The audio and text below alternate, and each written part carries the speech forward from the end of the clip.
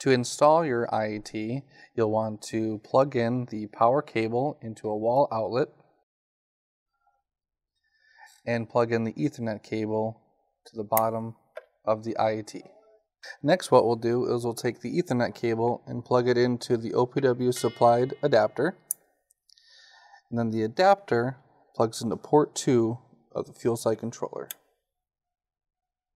Once you've connected the IAT, this is how you install it using Artware. Connect to your fuel site controller.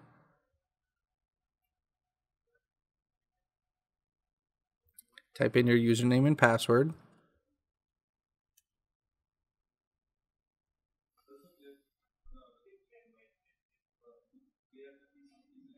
Go to Open Terminal and type in Install IAT. Once it says OK, to verify, go to Test, hit Enter until you get to Monitor IAT port, press Y and Enter, and now you'll see the IAT is communicating.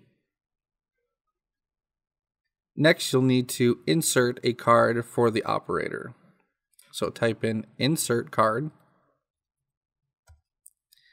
type in the operator card number,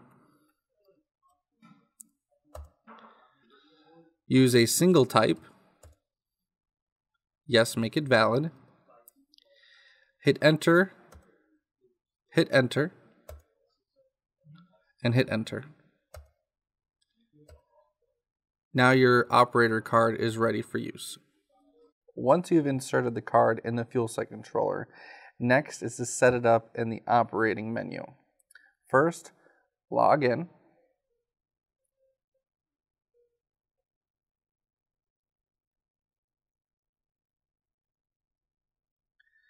Once you're logged in, go to Setup, Operators, highlight the operator you want to make the change to, and hit Edit. Next, press the card number field and edit.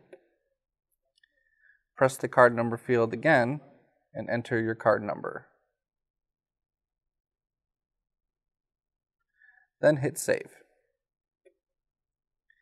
Once the message says Save successfully, you can hit OK and back out to the main menu.